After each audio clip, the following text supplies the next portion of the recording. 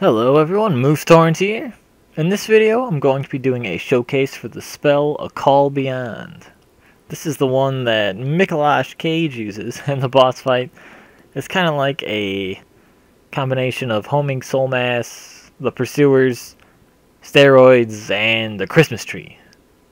Basically, it's just a bunch of energy balls that he shoots out in all directions, and they all curve and try to home in on whatever you're locked onto. That being said, it's very useful in PvE when you're fighting a larger, fatter boss type enemy, because since it's so wide, the arc of the energy blast will be able to curve and hit it easier, whereas in PvP the target is smaller, so the tracking might not get to him.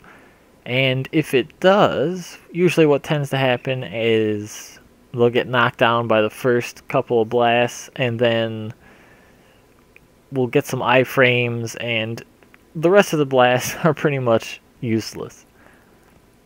In the recent patch, however, I think they did reduce the Quicksilver Bullet usage down to 7. I do not believe it used to be 7. I remember it being something like 10. So 7 is a lot more manageable. The requirement of Arcane is 40, so you're not going to be able to use this on every build out there. Going to need significant investment in Arcane. So I'm going to do some PvP footage for you guys, and hopefully you enjoy the video.